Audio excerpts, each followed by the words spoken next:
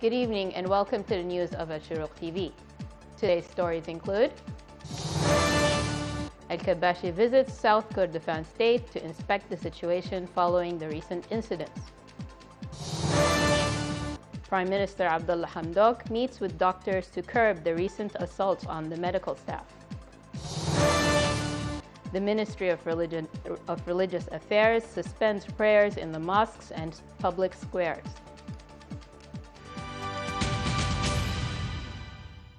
The member of the Transitional Sovereign Council, Shamsuddin Al-Kabashi, has issued a number of decisions and directives regarding the events that occurred in the Kadugli city of South Kordofan State, the most important of which was the immediate initiation of collecting weapons outside the framework of the regular forces and conducting a large-scale search in regards and reconsidering the exemptions granted earlier on carrying of weapons and holding accountable of all the unruly elements of the regular forces who have caused the recent events. This came when he chaired in Kadugli a joint meeting with the government and the Security Committee of South Kordofan State. At a meeting, Al-Kabashi and the accompanying delegates were informed through a report of the state government, Mr. Rashid Abdel Hamid, on the general situation in the state, the supply of strategic commodities and recent events in the state. The South Sudanese chief mediator, Mr. Tud Dilwak, said that Mr. Minni Minnawi's group is participating in the Juba process as the Sudan Liberation Movement, not as a faction of the Sudan's Revolutionary Front. On the 18th of May, the SLMMM broke away from the SFR and declared its commitment to the peace process as the SFR, under the leadership of Mr. Minni Minnawi. Mr. Dilwak, who made his statement after a meeting with the SFR leadership, wanted to close the door for further development that might complicate the peace process, which is supposed to end on the 20th of June. The Sudan's Liberation Movement, led by Mr. Minni Minnawi, announced its defection from the Revolutionary Front, he said, and added it is committed to the peace process and coordination with the SFR, especially in the Darfur track. The forces of the Freedom and Change Coalition has decided to form a joint committee aimed at discussing the outstanding issues in the National Ummah Party. The Secretary General of the Sudanese Congress Party, Mr. Khalid Omar Yusuf, stated that the communications are underway between the forces of Freedom and Change and the Ummah Party to discuss their outstanding agreement. On April 23, the National Ummah Party, led by Mr. Sadiq al-Mahdi, suspended its activities in all the structures of the Declaration of Freedom and Change Coalition and called for a conference for the revolutionary forces to form the structures of the transitional period.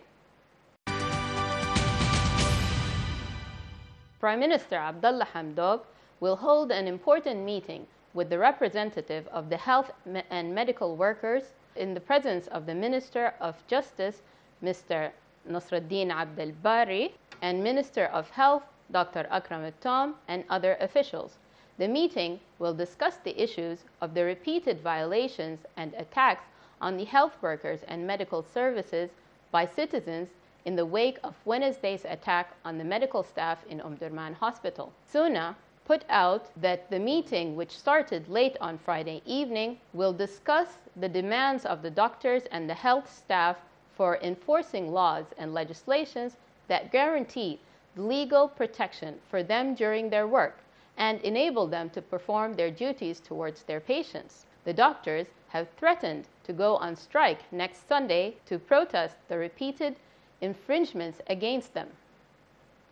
The head of the Sovereign Council, Lieutenant General Abdel Fattah al-Burhan, received a congratulatory phone call from the UAE President, Sheikh Khalifa bin Zayed Al Nahyan, on the occasion of Eid al-Iftar. Al-Burhan received a similar phone call from the Deputy President, Prime Minister, and Dubai Governor, Sheikh Mohammed bin Zayed Al Nahyan. On the other hand, the Sudanese community in the United Arab Emirates announced the delivery of the first shipment of medical supplies as part of the Support to the Nation campaign with the framework of the Urgent Aid Package for the health sector in Sudan, which the committee pledged to extend to the health sector and enhance its role in providing the necessary medical care. In light of the current conditions that the world is living as a result of the COVID-19 epidemic and its repercussions, the Sudanese community in the UAE, as represented in the board of the Sudanese Community Club, in the Sudanese Labor Council, and the Sudanese academics at the University of Emirates and the Sudanese medical groups in the UAE.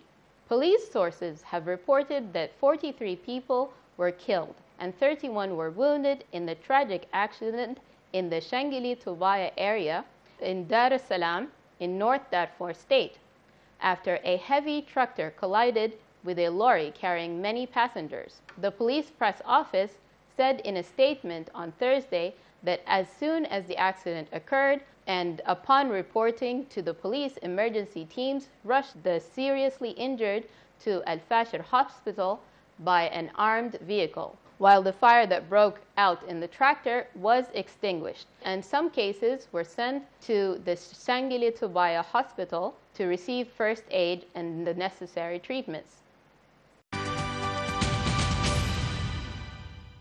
The Minister of Religious Affairs has announced the suspension of the Eid prayers in all the mosques and public squares throughout the country in order to protect the people from infection, noting that this came according to the specialist recommendation over the rapid spread of the COVID-19. In the statement read by Mr. Nasruddin Mufarrah, who is the Minister of Religious Affairs and Endowment, he said that the ministry directed all Muslims to conduct Eid prayers at home. The Darfur hybrid operation known as UNIMAD reported for the first time suspected cases of coronavirus amongst its personnel in its base of Al-Fashir in North Darfur State. Sudan is now turning into a regional epidemic for the COVID-19, with 3,378 confirmed cases, including 137 deaths. In North Darfur, there are 16 confirmed cases, while there are 25 infected people in South Darfur, 14 in West Darfur, 8 in East Darfur, and 2 in Central Darfur. In a statement released by UNIMAD, it said that 7 cases of suspected coronavirus were detected amongst its personnel operating at its logistics base in Al-Fashir. It is important to note that all affected personnel, including staff who have possibly come into contact with them, are currently adhering to strict quarantine and isolation protocols, said the UNIMAD official. The drug that the US President Donald Trump has said he was taking to ward off COVID-19 has been found to actually increase the risk of patients with the disease of dying. This came from a study in the Lancet Institute. The study said there were no benefits to treating patients with the anti-malaria drug hydrochloroquine. Mr. Trump said he was taking the drug despite public health officials warning that it could cause heart problems. The president has repeatedly promoted the drug against medical advice. Hydrochloroquine is safe for malaria and conditions like lupus and arthritis, but no clinical trials have recommended the use of hydrochloroquine for coronavirus. Reminding headlines. Al-Kabashi visits South Kordofan State to inspect the situation following the recent incidents. Prime Minister Abdullah Hamdok meets with doctors to curb the recent assaults on the medical staff. The Ministry of Religious Affairs suspends prayers in the mosques and public squares. That's all from Ashorooq TV. Eid Mubarak.